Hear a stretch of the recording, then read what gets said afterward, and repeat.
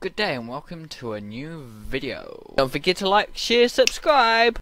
Hey and welcome to a new weekly tips where I put some sense in your tip jar. Welcome today. Today's topic, we're going to be discussing the beer scale. As we delve deep into the beer scale, I'm going to be drawing a beer scale and talking a little bit about how to draw it and things like that, about drawing scales in general and that kind of topic. So hopefully you enjoy. So start off with drawing the front view. Now it's up to you where you start off with. I thought this was an easy way to start off because I used the symmetry tool. That way I only have to draw half the scale, and because it's flat on, the left side looks exactly like the right side. It should with the skeleton, yeah, unless it's a deformed skeleton or something like that. But yes, and this gives me an insight into what the beer scale looks like. It's kind of can be easy to draw. You just use shapes and a bit of knowledge in drawing to try and guide yourself into drawing this beer scale. And here you can show, it shows you the size of kind of its eye sockets and its nose sockets compared to its mouth and things like that, and you can see like different proportions and understand those and see what the teeth are like as well.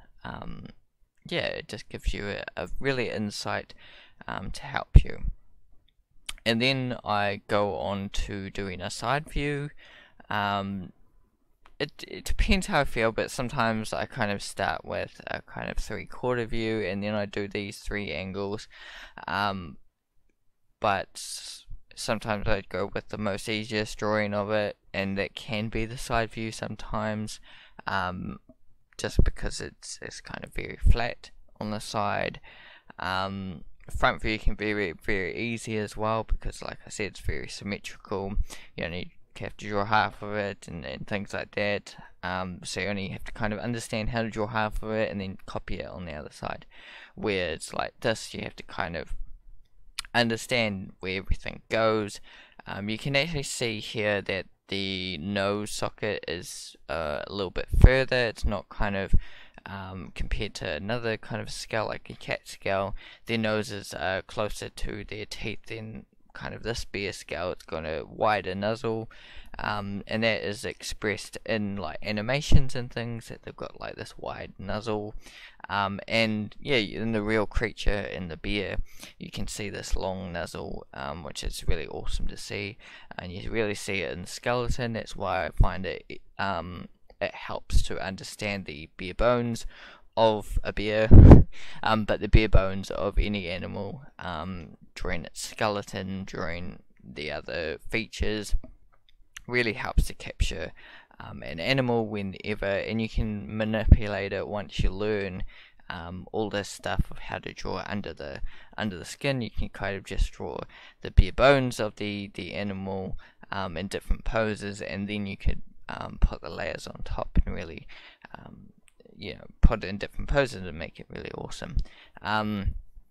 Yeah, it can help you in animation as well, or just in posing characters and animals to make them seem realistic.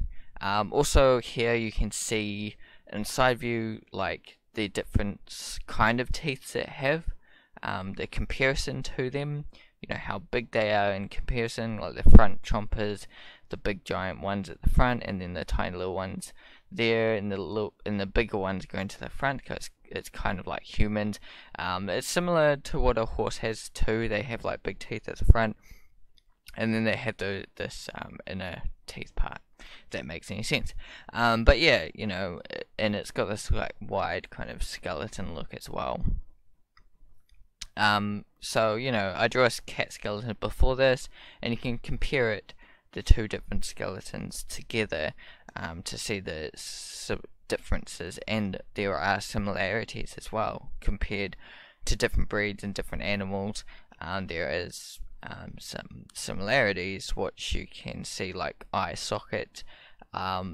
They're bigger in bears, obviously, and cats are smaller, but their eyes are a little bit of the same kind of a thing, which is cool to see once you understand the kind of bare bones of it all. It does really help to point out differences. It's like playing a game of spot the differences. It does help, and once you start spotting the differences, you start to realize, oh, I'm drawing this animal, what features does this animal have? Oh, it's got big eyes, or bigger eyes than a cat, so it's got to have bigger eyes. Yeah, and drawing the bare bones, drawing this skeleton, I drew it in 3 angles. I feel these are kind of the most important angles, front, top view, and side view.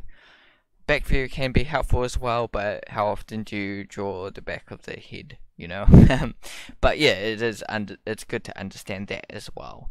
But those are the 3 kind of good ways to understand it, and that way you can draw it any angle. And also, yeah, back view is very helpful to learn if you can keep going and drawing things like that. So hopefully you did enjoy this video. It was me drawing a bear skull and just kind of discussing.